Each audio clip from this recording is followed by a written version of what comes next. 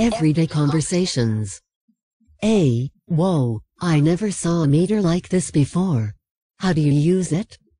B. It's simple, once you do it a few times.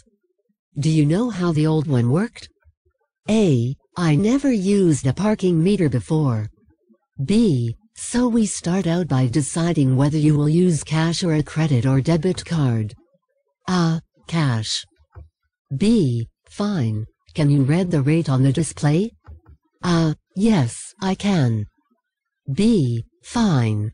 Now that we know what they are ripping us off for, insert the payment. A. I'd rather not pay, but I have to.